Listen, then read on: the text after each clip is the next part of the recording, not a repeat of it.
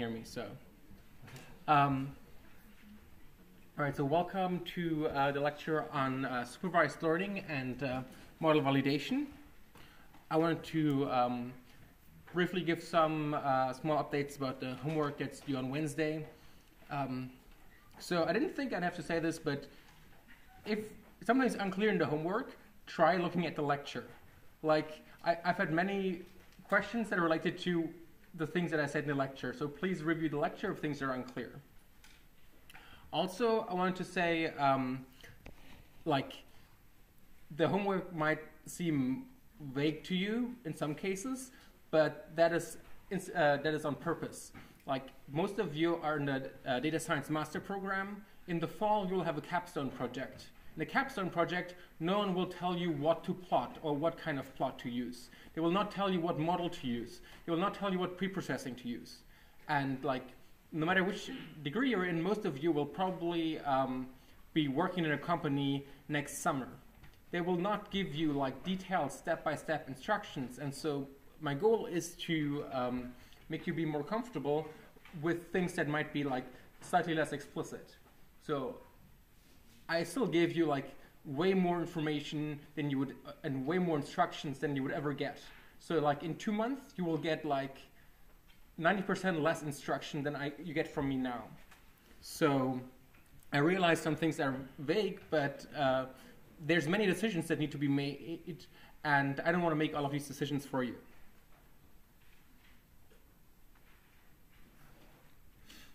All right, so a very brief recap on supervised learning. We already had this in the first intro lecture. So we assume that we have two variables that are sampled IID from some underlying distribution, x and y. X is the description of our data, and I usually refer to those as features. Y is a target.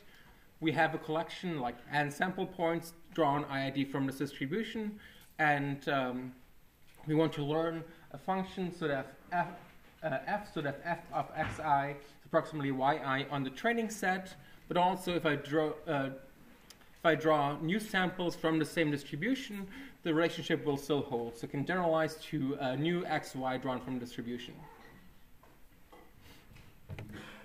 I want to walk through one very simple example of a machine learning algorithm. So you might already be familiar with it.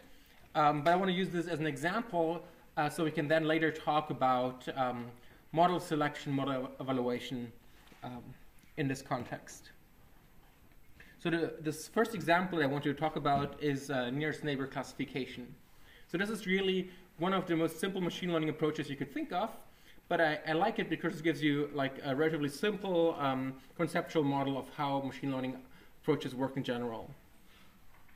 So assume you're giving training data set that has two features drawn on the x and the y axis here, and they're labeled as two different classes, red and blue.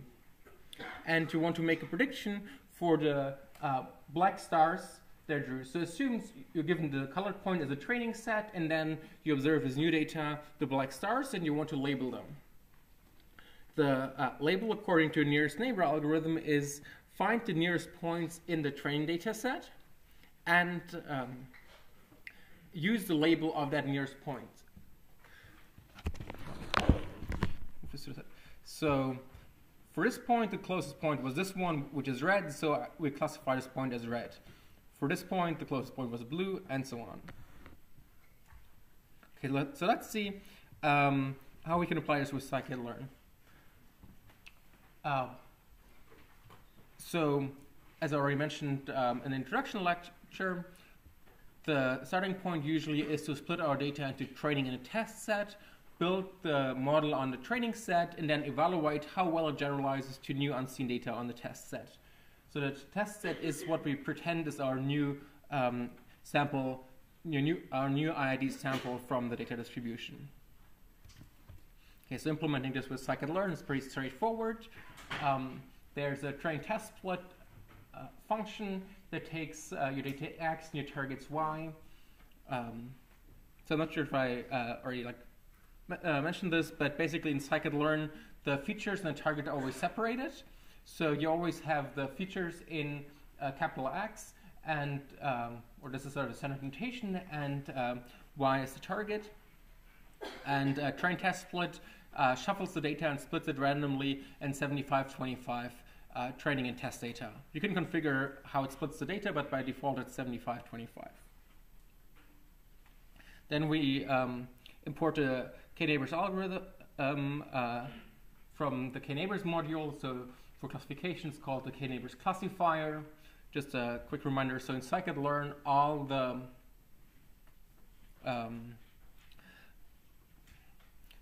models are implemented as Python classes. So whenever we want to use any machine learning or pre-processing step from scikit-learn, we first import the Python class. We instantiate the Python class. This is when we would set any hyperparameters, so any tuning knobs of the model. Here in this case, I set the number of neighbors to 1. And then I call the fit method on the training data set. So in scikit-learn, all models have a fit method that always gets 2 arguments, x train and y train, at least for all the supervised models. And then I can evaluate the model on the test set using the score method. Knn.score computes the predictions on the test set and compares them against the labels that are in ytest. And so by default, for all classifiers in scikit-learn, score produces the accuracy. And so you can see here in this sort of toy data set, the accuracy of this model was 77%. And if we want to actually use the predictions, we can use the predict method to get the labels according to the model. And so the main steps are instantiating the model, fitting the model, and then either calling predict to make the predictions or call score to evaluate the model on the test set. So as you saw by me setting a parameter, there's the possibility to use more than one number of neighbors. So instead of just using the closest data point in the training set, we can also use the k closest data points, which is why this is called k-nearest neighbor classifier. And so now here for this data point, there's 2 blue ones and 1 red one that are, if I set the parameter 3, they are the 3 closest neighbors, and I let them vote which is the most frequent class. So in this case it's blue, and so I label the new data point as blue. And so which number I pick for the number of neighbors I consider has a big impact on the decisions that are made by the algorithm. So this is a very classical example of a hyperparameter of a model that is not learned from data, but that you have to specify a priori. And so here, just to illustrate the influence of this number of neighbors parameter, in the, oh, maybe one note, I didn't construct the data set like this, but it just so happens, if I go from 1 neighbor to 3 neighbors, the label of all the 3 points flipped. So think about what that means for how stable the predictions are. So here I illustrated the influence of the number of neighbors on this toy data set. But this again shows something that's very typical of many machine learning algorithms.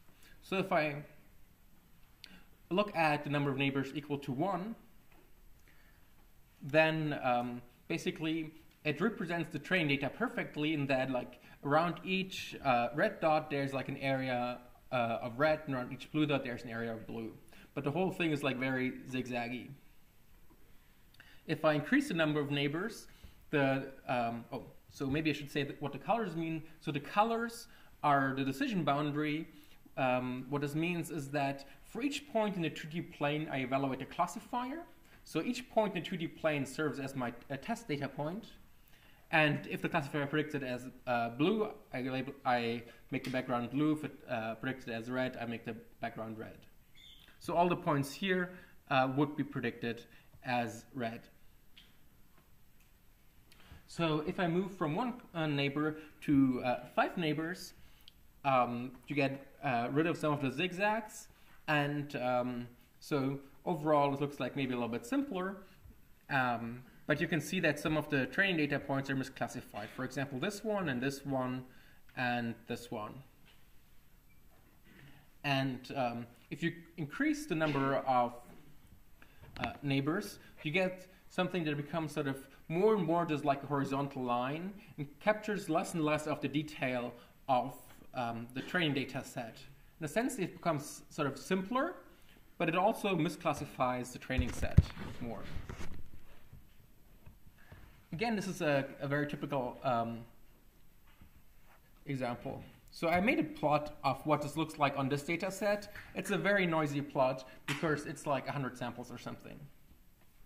But what you can see is that if you look at a single neighbor, then basically the predictions on the training set are perfect because like each point is its own neighbor.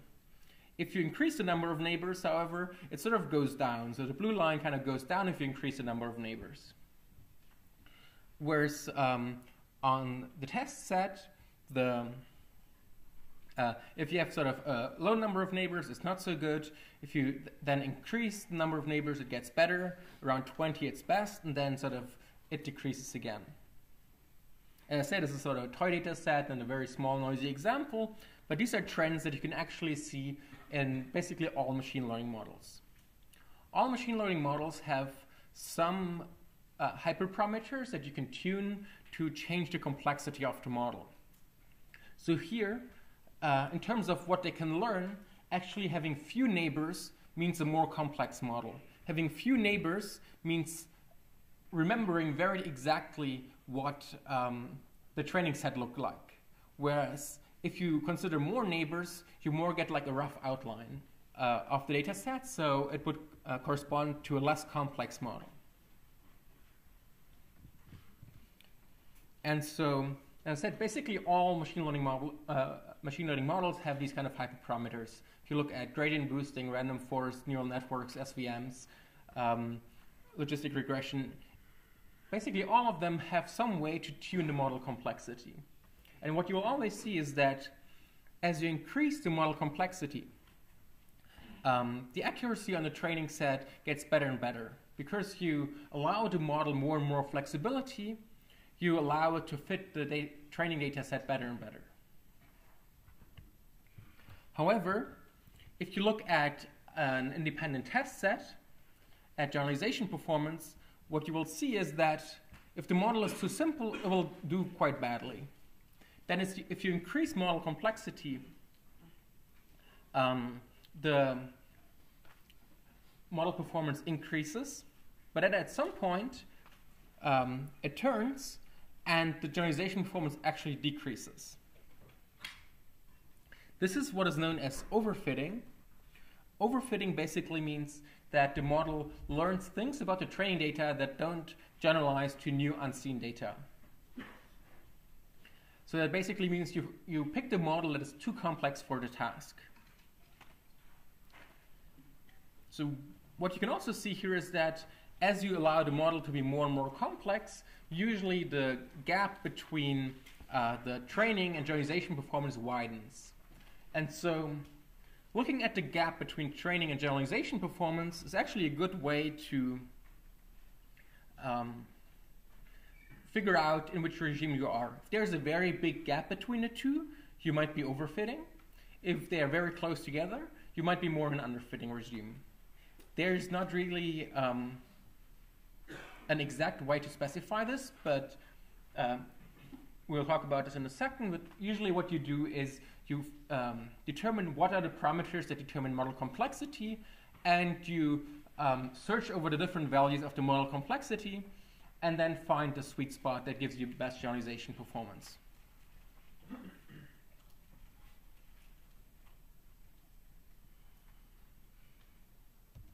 And yeah, so we'll come back to this in like nearly every lecture for most of the first half of the semester, when for all the different models, we'll talk about what does the model complexity look like for a specific model. Coming briefly back to nearest neighbor. So the nearest neighbor approach, I mostly think it's interesting in like an educational setting because it's very easy to understand and has this very clear parameter that allows you to control model complexity. It's sometimes actually good in practice, but I briefly want to talk about the computational properties of this model. So one thing that's nice about it is that fitting takes no time. You just remember all the data. However, the memory space is pretty big. You have to store the whole data set. So if you want to deploy a model, you have to basically store the whole data set. What's also pretty bad is that the prediction time for a single sample is the size of the data set. So because you have to, if you get a new test data point, you basically have to compute the distance to each training data point. So if you have a very big training data set, prediction gets very slow. This is why people don't use this if they have a lot of data, because it will just take too long. But if you have like hundreds or thousands of samples, maybe this still makes sense.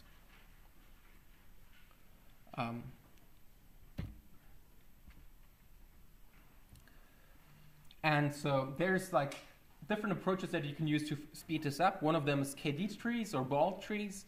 These are data structures you could use to actually do some work during fitting and pre-compute a data structure that allows you to query distances more quickly. So then you spend some time during fitting, and as a trade-off, you get faster predictions. And so but it only really works in low dimensions. So you get a speed up that is huge from n times p to k times log n.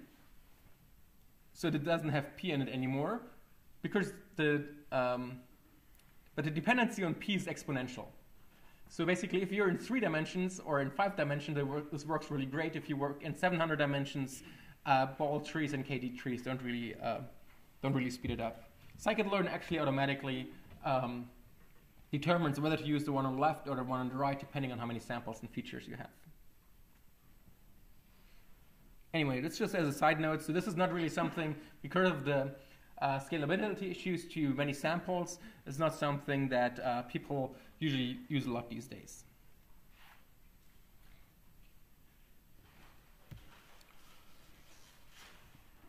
Okay. So far I talked about having your data split into a training and a test set, and building your model on a training set and evaluating it on a test set. So let's say we want to now find what is the best parameter for a number of neighbors in k-neighbors classification. Like the simplest way to do this is for each number of neighbors that I care about, let's say I want to try 1, 3, 5, 10, and 100 or something like this. I built the model on the training set and I evaluate it on the test set. And then I can, for each setting of the parameters, I can evaluate how well will it do on a test set. And that's a good strategy for optimizing k, the parameter that I'm interested in. However, if I want to know how well the model actually does, I cannot do this anymore. And I'll illustrate why in a second.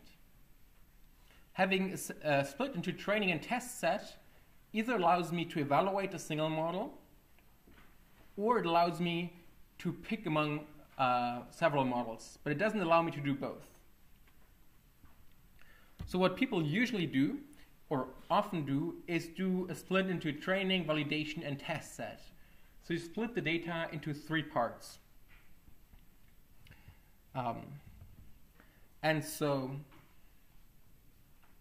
now you use a training set for building a model, a validation set to pick what is the best setting of the parameters, and a test set to evaluate how well does the model do.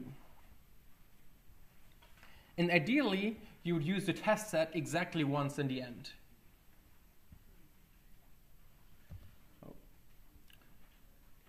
And there's like an interesting paper from '97 by Andrew Ng, who's now way more famous than he was then, on preventing overfitting and cross-validation, if you want to read a really old paper about this. But I'm going to try to illustrate this point with an example. So let's look at this sort of cartoonish curve that I made up. That is, well, you have a hyperparameter, and as you increase the complexity of the model, you get better and better on training set. And let's say, assuming we have like infinitely many samples, we could figure out how well does it actually generalize. However, if we don't have infinitely many samples, we have usually like a relatively small test or validation set. So if I measure how well I generalize with my validation set, it's going to be a quite noisy measurement. So now I have this noisy measurement of what the generalization performance actually will be. What I'm going to do now is I'm going to pick the maximum performance. I want to find out which hyperparameter gives me the best performance. It's this guy. And so if I now look at what is the performance on this validation set, I'm going to be way optimistic. I had a noisy measurement, and I computed the maximum over the noisy measurement. And this maximum will always be like at the max of the noise, right? So this actually, the red point, the maximum, gives me a pretty good placement on where I should be on the x-axis. So here, this hyperparameter is probably not very far from the optimum. Maybe the optimum is here, but it seems like pretty good. But how well it says I'm doing is much overestimated. This is why we need a separate test set. So if I independently draw a test set, the test set will also be a noisy measurement of the generalization performance. But because it's independent, it will give me an unbiased estimate again.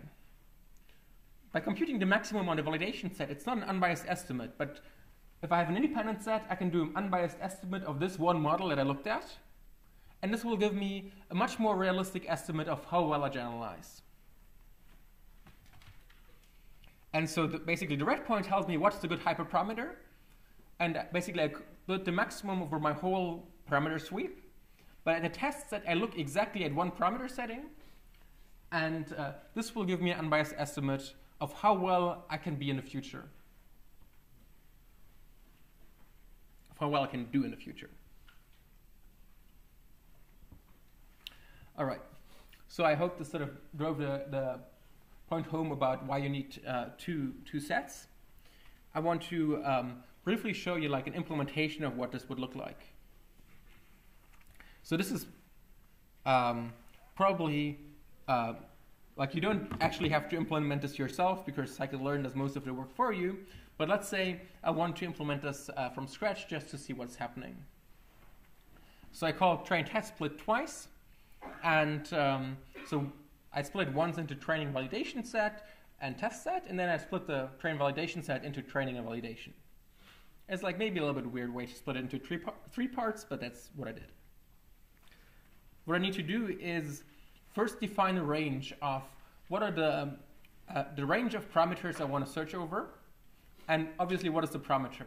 So here the parameter of interest is the number of neighbors, and I have to come up with some range.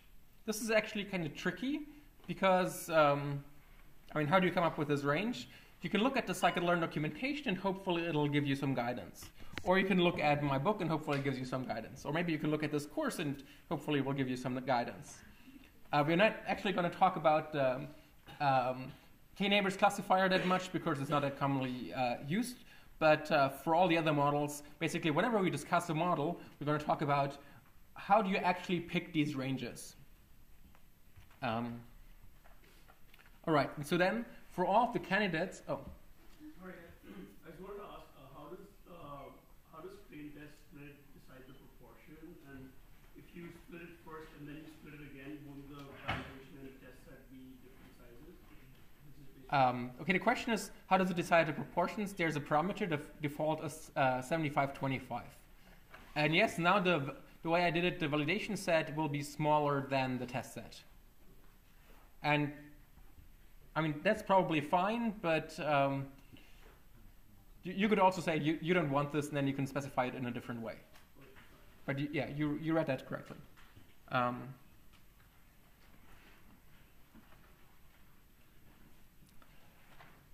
All right. Okay, so we iterate over all the values of the parameter that we care about. We call fit, and then we call score on the validation set. And then we append the score to sort of be recorded. I thought I've changed this to f strings, but whatever. So then I could look at what is the maximum of the validation scores after I did this for all of the value of the hyperparameter. The maximum score I get on the validation set is 0.99 accuracy, and the best number of neighbors, so the argmax is 11. And now I can evaluate this hyperparameter on the independent test set. So I built a new model with the number of neighbors being the best number of neighbors. I could also use the model we built before, but instead what I'm going to do is I will fit a new model on both the training and the validation set together. So this way I maximize my use of the data.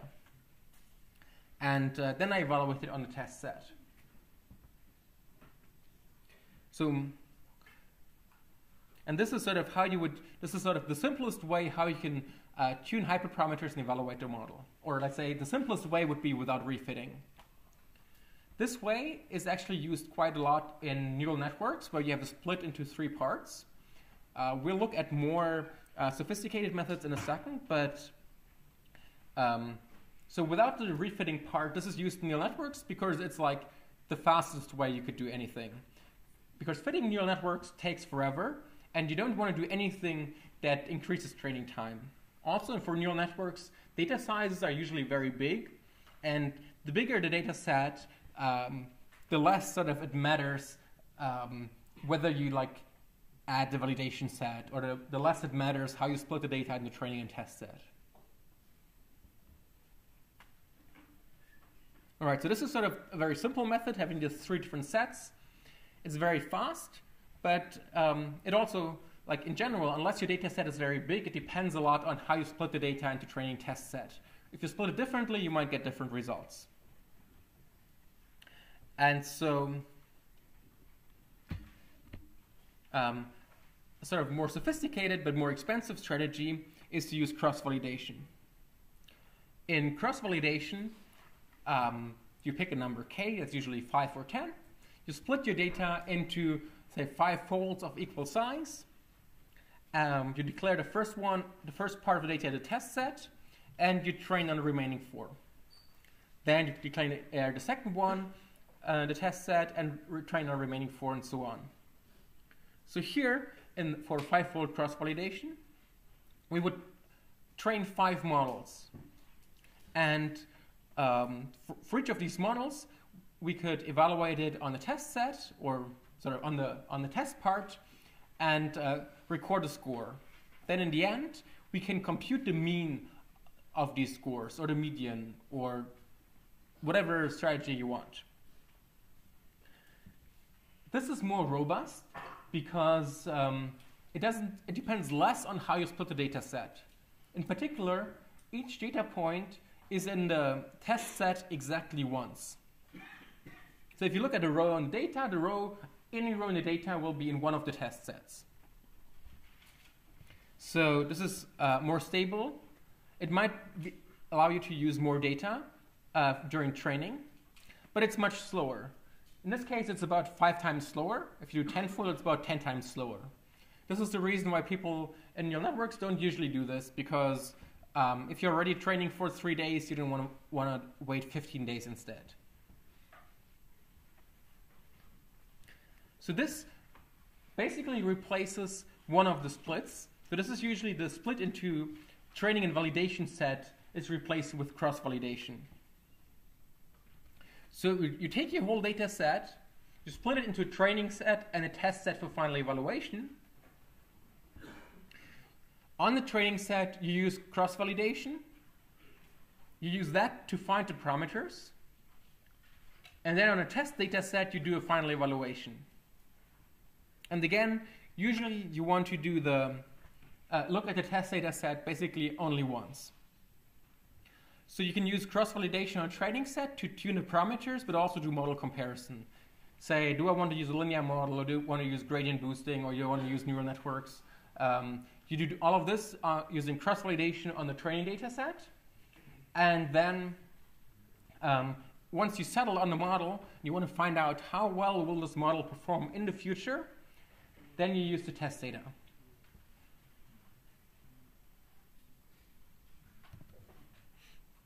Here is the same code I showed before, but now instead of using a train test split, using cross-validation.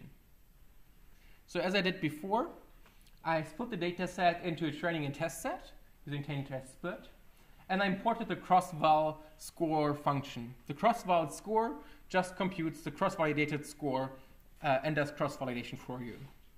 And we'll just return a list of scores, in this case accuracy, for each of the splits. Then again, I iterate over the number of neighbors that I have to pick. Then for each number of neighbors that I care about, I call now cross-val score with the model I want to evaluate, the training data, the training labels, and then I can specify CV. Say here I say use tenfold cross-validation. And then in this case, I'm using the mean to aggregate the scores, so I append the mean.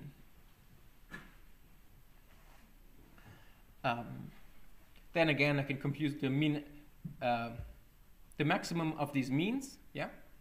How do we decide the CV, the best K and the K-fold cross-validation? Questions: how do I define what is the best K and K-fold cross-validation? Usually it's 5 or 10, but I'll give you many more options, more than you ever want later on. But like it's basically 10 is, I think generally sort of is better, but is twice as expensive as 5. 5 is usually good enough. And yeah, I'll talk more about it later. I think 5 is like very common practice. So will you use fit in this case? We're not using fit. Cross-val score calls fit internally 10 times for the 10 different splits of the data set. And cross-val score doesn't return a model, it returns just the scores. Then I decide with my argmax what is the best mean score, which is 0.96. The best number of neighbors is 9.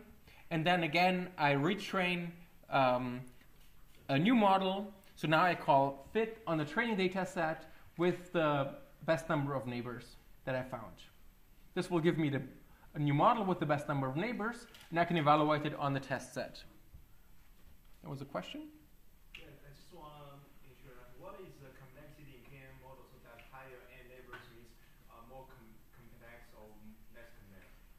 Sorry, I mean more neighbors Yes. means Higher complexity or it means less complexity in a sense. So you can sort of see this. I mean, depends on, like, I didn't define complexity, and there's several like things you could talk about. But basically, if you look at these pictures, the one on the left looks complicated. The one on the bottom right looks less complicated. That is sort of. You can also compute like, and I think the VC dimension is infinite for both of them. I don't know. There's formal theory measures that you could use, but I don't want to go into that too much.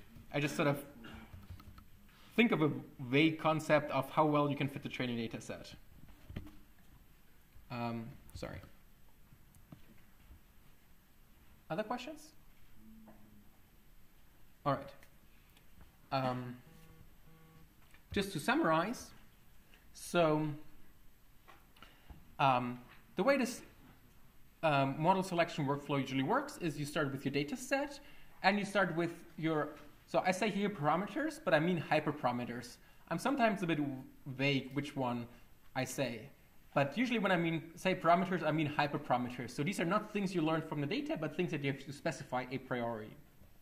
This might also include which model I want to use, or which preprocessing I want to use, or any choice in the modeling. I split the data into training and test set. And then I use cross-validation on the training data set to pick the best hyperparameters and pick the best model, or pick the best preprocessing, pick whatever I want. And then once I have my best model with the best hyperparameters, I retrain it on the whole trained data set. I can also, and then I can use the retrained model on the test data set for a final evaluation, and that will tell me how well will the model do in the future. So this part here, the cross-validation tells you which model to use, and the final evaluation will tell you how good is it. Because, of course, your boss will always ask you how accurate is it. If you tell them the maximum from the cross-validation, then you're telling them the wrong thing. So this is a very common workflow, and you can easily do this with scikit-learn, so you don't actually have to implement it yourself. There's a thing in scikit-learn called grid search CV, which stands for grid search with cross-validation. So grid search basically means brute force parameter search. It does an exhaustive search over the parameters that you provide. And the way you use it is you specify the parameters you want to search over as a Python dictionary, where the keys are the names of the parameters you want to search over. So in this case, the number of neighbors. And the values are the different values you want to try. So here I have numbers from 1 to 15, all the uneven ones. So it's actually 1 to 13. Then I specify my grid search object. So again, this model's, so this functionality is implemented as a Python class. So we call all these Python classes estimators in scikit-learn because they all have the same interface. I give it the model I want to tune, which is k-neighbors classifier, the parameter grid, and how I want to do cross-validation. So in this case, CV equal to 10 for tenfold cross-validation.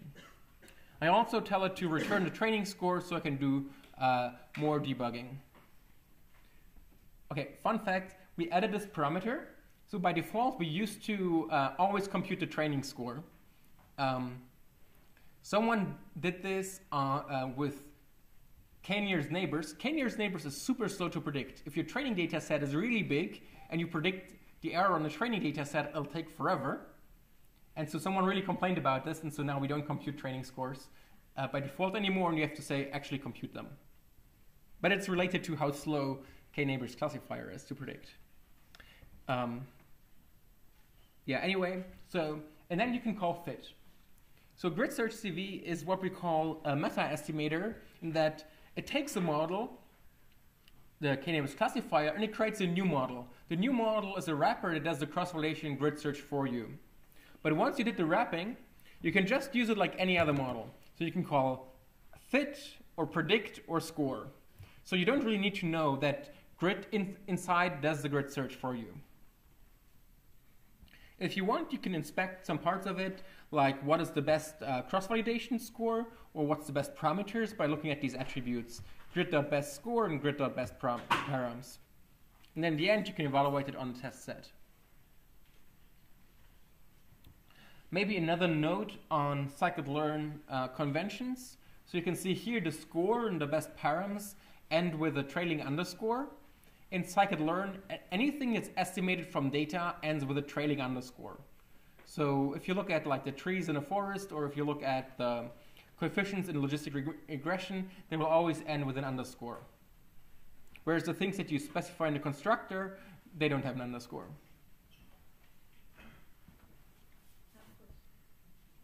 So once you have the best parameters, is it worth calling grid all the time? Because Basically, once you identify the parameters, you can just use them, right? You don't, unless you change something in your training procedure or you change the data, you don't really need to do this again.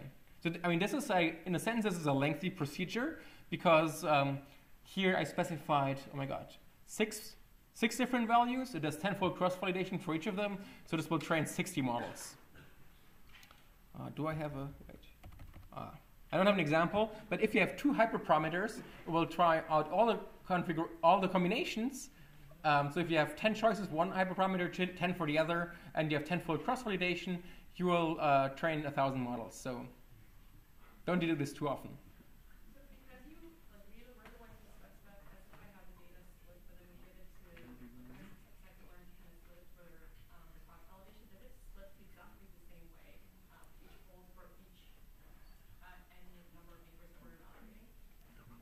The question is, how does grid search CV split the data internally?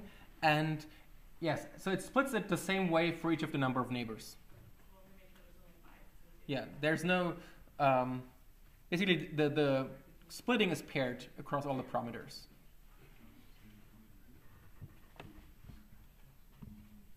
But this, how you do the splitting there is independent of how you did the splitting earlier, right? Yeah, you can also, there's like a thing called CV results, again with an underscore at the end, that gives you like a lot of information. In this case, so the easiest thing is to convert it to a data frame. Then you can plot, for example, here the mean training and mean test score. I'm not sure if this is on the same toy data set or a slightly different toy data set. Doesn't really matter too much, but the main thing is that basically you can look at this CV results and you can from there see like, did it make any difference? Here, for example, you can see that there's a lot of noise in the test scores, so it's a little bit, and they're like sort of the same everywhere. Or like there's not big differences. It's very useful to look both at the training and the test scores, I think, for parameter tuning, because then you can see whether the ranges you picked are useful. Is there any variation over the ranges? And also, like, if the optimum is at a corner of the range, maybe you should expand the range, or maybe you can shrink the range and concentrate on an area or something like this. So it's always good to like look at the result of your cross-validation, sorry, of your grid search.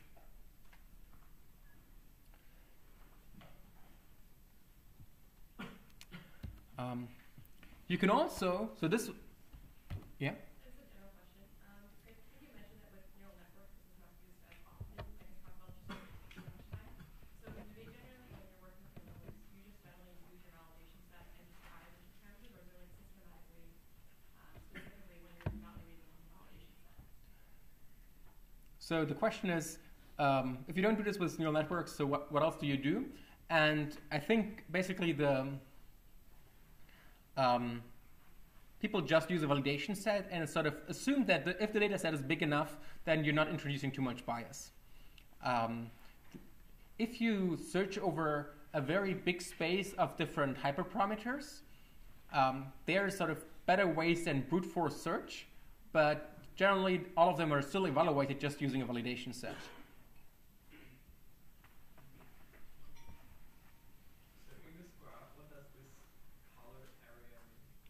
It's one standard error over the folds. So we have 10 repetitions. So we have 10 accuracy values for each of the parameters.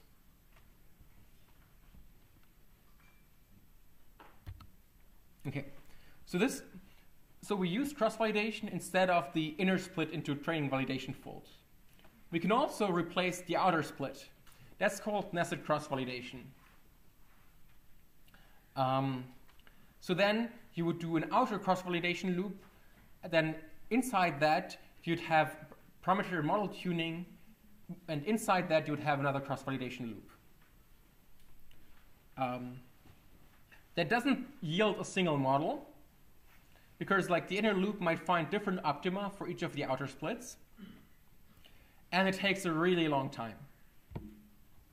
So I say it's not that useful in practice. Then I later realized that actually one of my colleagues, Gael Verrocco, is pretty much in favor of doing this. I think it's because he works on data sets where there's very few samples. So basically, if I do tenfold outer and tenfold inner cross-validation, each hyperparameter I try results in 100 models being built. So very often you can't really afford that or want to afford that. But if you have smaller data sets, it might be worth doing that for added robustness. So you don't really get a single model or a single hyperparameter set if you do that. So instead of retraining a best parameter set, what you can do is like in each of the outer loops, you build a model, and you can ensemble and average all of the models. And I might expand, like later in the class on this. But it's definitely like you can do it, but I haven't seen it that much in practice. And so having a single test set is something that I see much more commonly. So now I want to talk a little bit more about the different strategies for cross-validation and data splitting.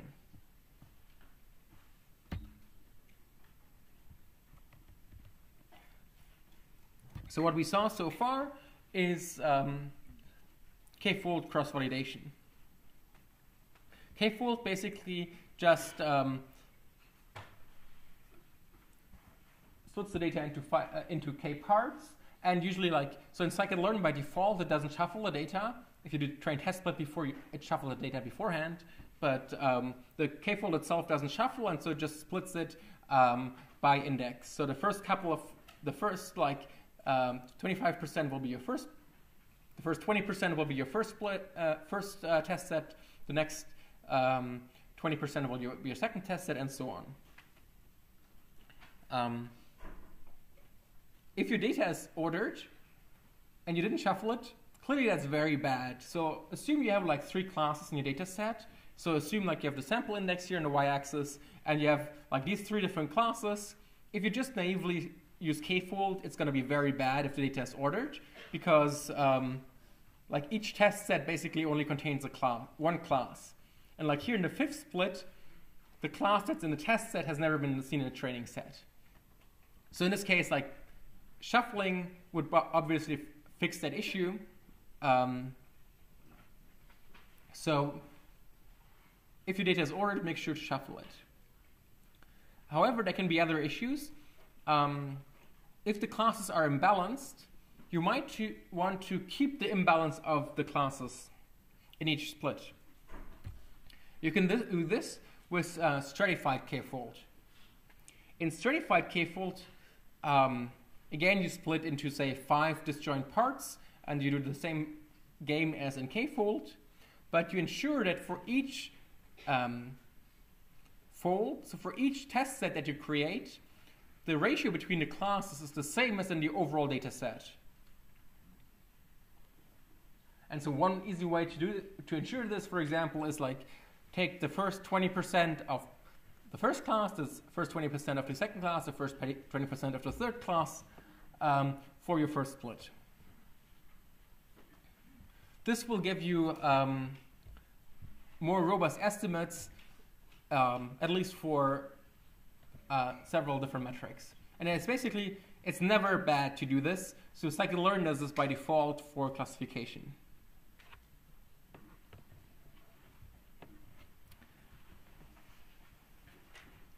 Here is sort of a very small sort of synthetic example in which I try to convince you that this is a good idea. So let's say we have a very small data set which has 60 points of class 0 and 40 points of class 1. If I just use a dummy classifier in scikit-learn is something that either makes constant or random predictions, and I tell it just always predict the most frequent class. Then, if I want more control over cross-validation, there's these cross-validation classes in scikit-learn model selection. For example, for k-fold and stratified k-fold. And so I can construct these objects. You can look at the documentation for all the amazing options. And then instead of passing CV equal to a number, I can pass CV equal to this cross-validation object. And so let's say I have this data set. So what the actual data is doesn't matter because I use the dummy classifier, which just always predicts the most frequent class. And if I do cross-validation with stratified k-fold, it tells me it's going to be 60% accurate. And the standard deviation during cross-validation is 0, because it's going to be 60% accurate on each of the splits, because the splits are even among the classes. However, if I look at standard k-fold, then you can see that there's like much more uncertainty. So there's like a standard deviation of 0.06 between the different cross-validation folds. So even though the model always predicts 0. So here basically I gave a model that always predicts 0, but if I run cross-validation on it, it gives me a difference between the different test sets. And okay, maybe there's sort of there's philosophical reasons why some people might prefer the bottom one, but I think in practice, using stratified k-fold will usually just give you more stable results. So the philosophical reason is that someone could argue that if you get a new test set, it's very unlikely that the test set will have exactly 60% zeros, and so having no standard deviation is a bad estimate. But anyway, so this was just an example to show you the difference between the two.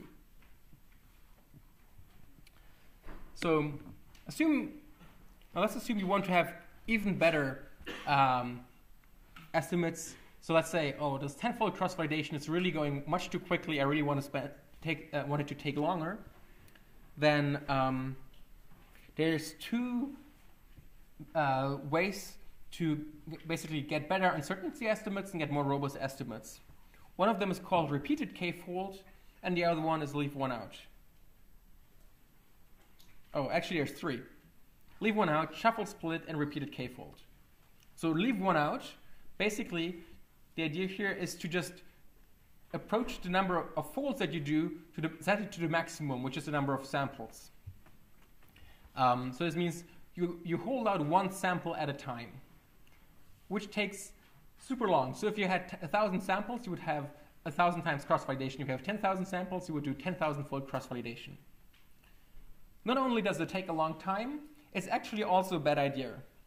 And so, yeah, my friend Galval did an empirical study of this for neuroscience, but there's been a ton of literature. And I don't know if you know Sebastian Raschka. He also wrote a cool book on Python machine learning. He did a review paper on why this is a bad idea and cited all the people that tell you why this is a bad idea. So even if you had infinite compute, don't do this. There's better ways to do this. One of them is what's called shuffle split in scikit-learn. It's also known as Monte Carlo, where you randomly pick subsets and you randomly sample a test set with replacement. And I'll give you an illustration of this in a second.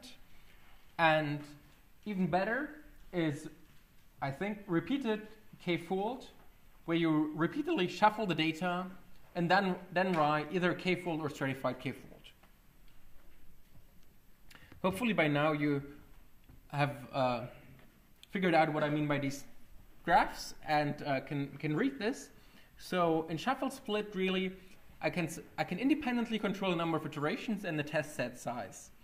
And so let's say here I said I want 8 iterations and my test set should be 10%. So then in each iteration, it'll randomly sample 10% of the data and put this in a test set. You can also actually, if you want to use scikit-learn, you can use this to produce a single split into a test and validation set by just set number of iterations to 1. If you set number of iterations to 1, you get a single split to train test set. That's random. So this is great because you can make your validation set be 10 or 20% and then run 1 million iterations if you have too much time and you want a very good estimate. So this is a good method. The sort of only issue you can have with it is that you get a lot of uncertainty because the times that a sample might appear in test set might be very different. So if you look at the guy that's at the very top, so let's say this is our first or maybe our last sample, this is in 4 out of the 8 test sets, which is sort of, on average, you would expect it to be in, oh my god, 0.8, is that correct? So you would expect it to be in 1 of them, but it's in many of them. And so this sort of creates another factor of variation. If you do repeated k-fold, or repeated stratified k-fold, you kind of eliminate this variation because you do, here in this case, I do 3 times 5-fold cross-validation. So the first 5 splits are just stratified k-fold. And so in the first 5 splits, each data point is in the test set exactly once because that's how k-fold works. Then I shuffle the data and I split it into 5 folds again, and I have 5 more iterations, and again, each point is in the test set exactly once. And so if I do 3 times 5-fold, each point is in the test set 3 times. And so, again, if you have like a lot of time or your data set is small and you want a very robust estimate, this is probably a good way to get a robust estimate. And so people rarely do more than 5 times 5-fold or 10 times 10-fold. So 10 times 10-fold would be 100 iterations. That's like more than you ever need. But if you really if you want to have very robust cross-validation, use that one.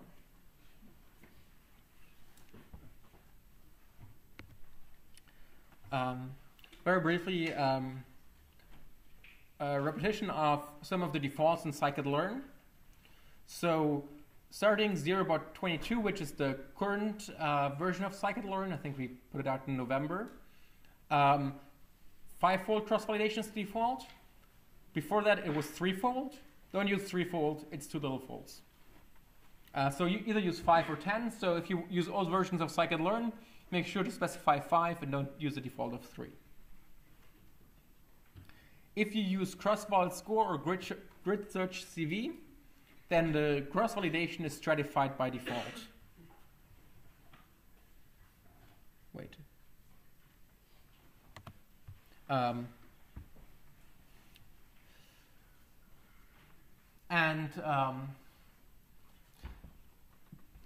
But if you do train test split, it will not stratify by default because it doesn't know about stratification. And please don't ask me about it, but if you want to stratify and train test split, there's the stratify option. And so if you set stratify equal to y, it will stratify according to the classes in y and train test split. And there's going to be no shuffling by default. Train test split shuffles, but k-fold and stratified k-fold and all of these don't shuffle by default, but you can make them shuffle. So if you call cross-val score with the default 5 times, it will give you 5 times the same result. So don't do that.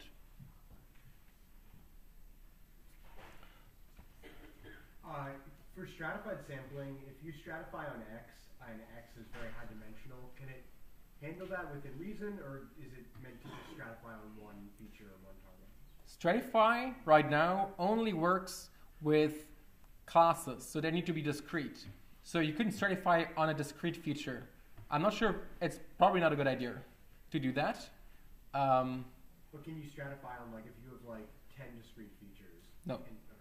I mean, you could do but I think also it's a bad idea because then you can't really learn from that feature, right? If you stratify. Okay, I'm gonna talk about something related soon, meaning in 2 slides. But yeah, generally, you can also not do this for regression problems right now. I have a pull request to add this for regression problems, but I had to work on making slides or something, so it's kind of stalled. Cool. So this is sort of standard cross-validation. There's a couple of important caveats.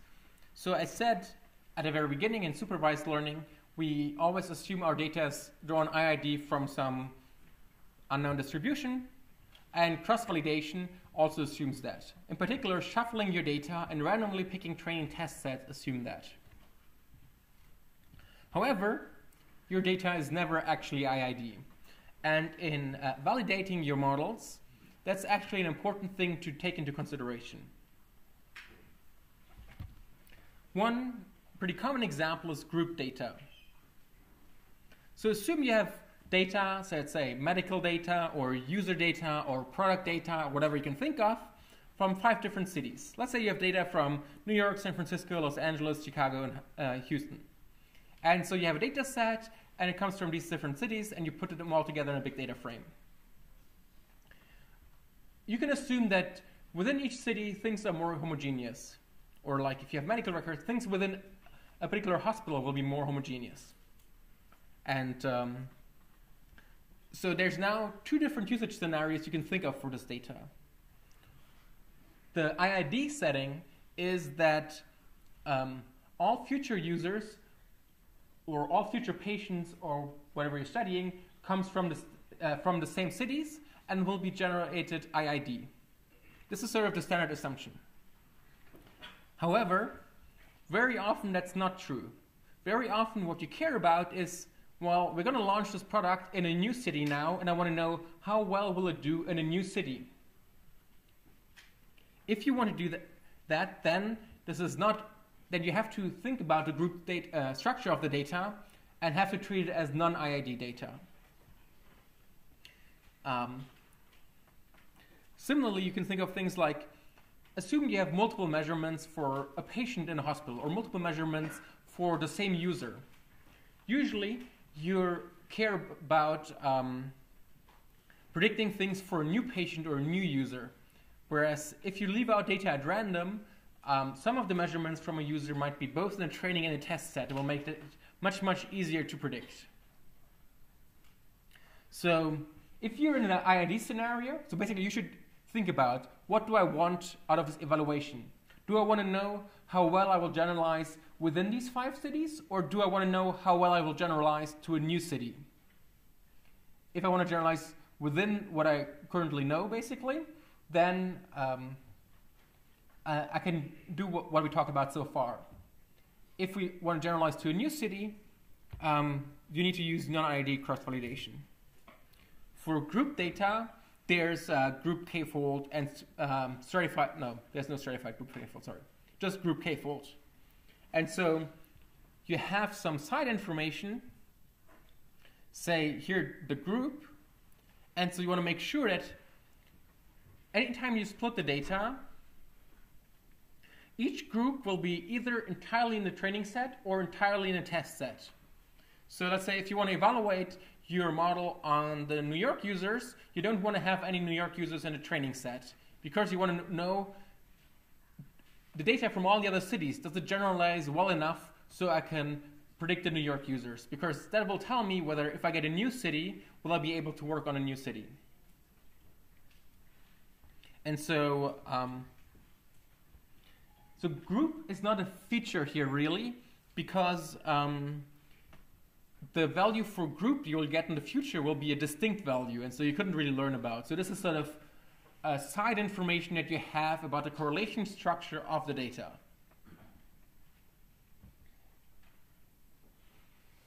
And so all the cross-validation things in scikit-learn also have a group parameter, and all of them ignore the group parameter except for one that's called group k-fold. And I think there's also repeated group k-fold and maybe group shuffle split. There's some with group in them. Yeah? Why don't we just train like separate models for each city? Because you want to generalize to a new city. Let's say you want to launch, you have like, say you have 10 cities in which you all launch your product and you have user data. You want to launch in an 11th city, you have no data for the 11th city. So you want to see, is the data that I collected in the other cities good enough to cover the thing in a new city? Will it allow me to generalize to a new place? Or like, if a new guy walks into my hospital, will I be able to make predictions for the new guy, not just for all the people that I've been monitoring for 3 years? And that's like often an important question. Would this method still work if the group and class were the same for both? Sorry? That makes sense. So like if the New York group was all the same class and no other city had that same class, would this still work? So the question is, if basically the group and the class was the same, would this still work? And like, I don't know, no model could learn this, right? Because you can't predict, like if your training data set doesn't have the New York class and New York is the class you want to predict, there's no way. So like you need to observe a class in the training data set if you want to predict it.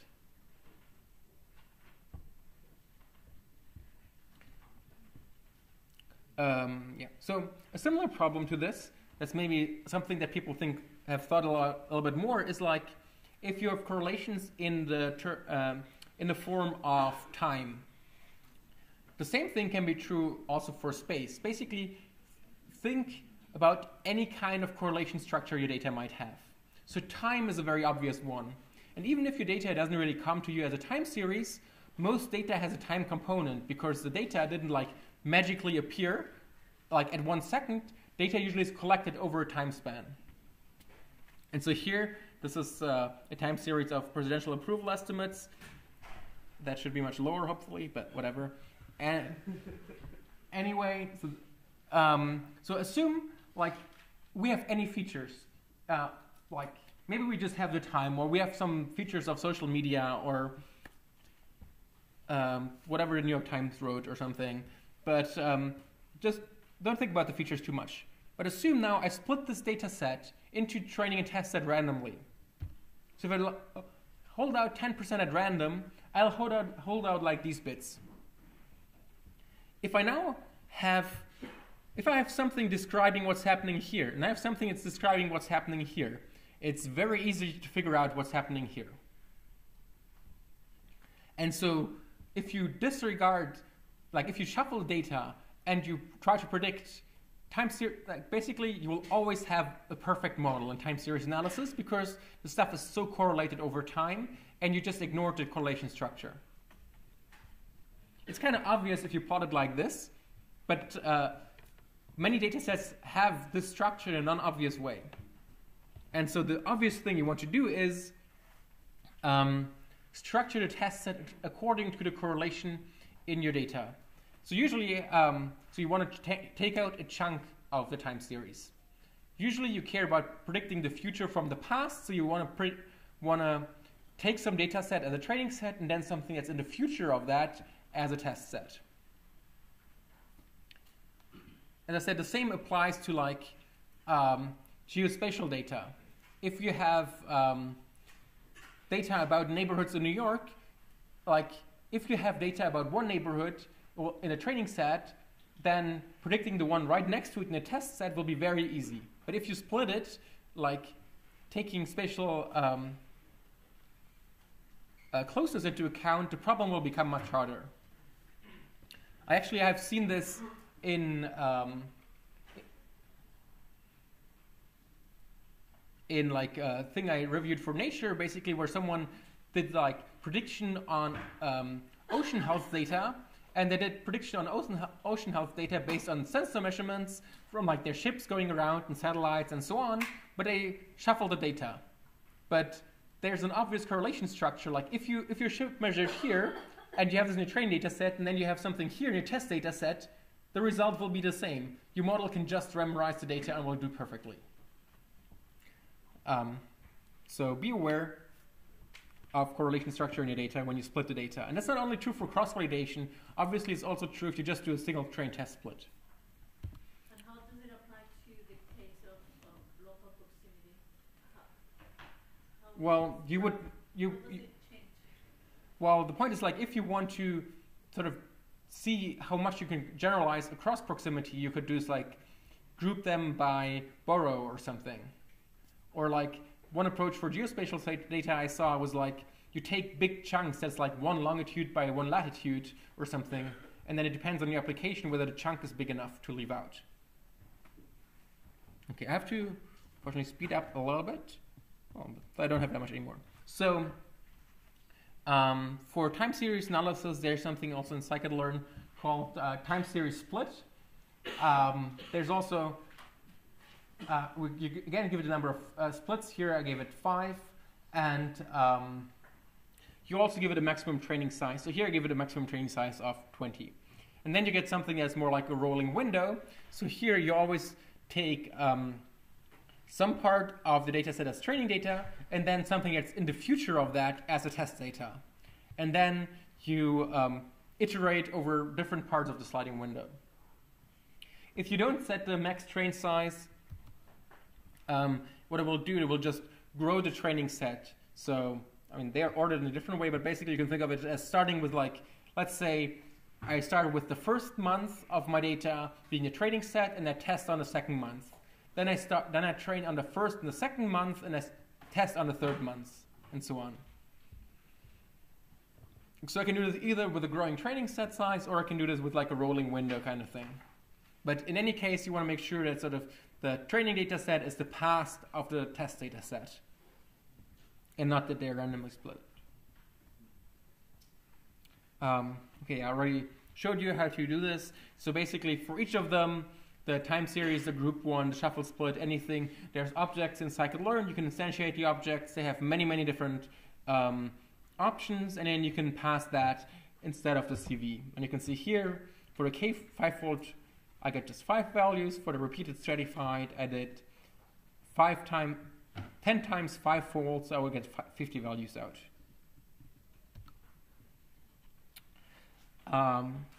Maybe lastly, there's another function to doing cross-validation in scikit-learn that's called cross-validate.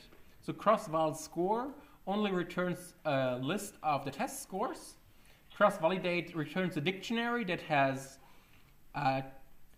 test score, optionally training score, training time, scoring time, and you can compute multiple scores at once. So here, for example, I used cross-validate instead of cross-val score, and I computed train and test accuracy, and I computed accuracy and ROC. And so if you want more details, you can use cross-validate, and it gives you more structure than just cross-val score. All right. Any other questions for today? All right. Then see you Wednesday. I'm actually here Wednesday.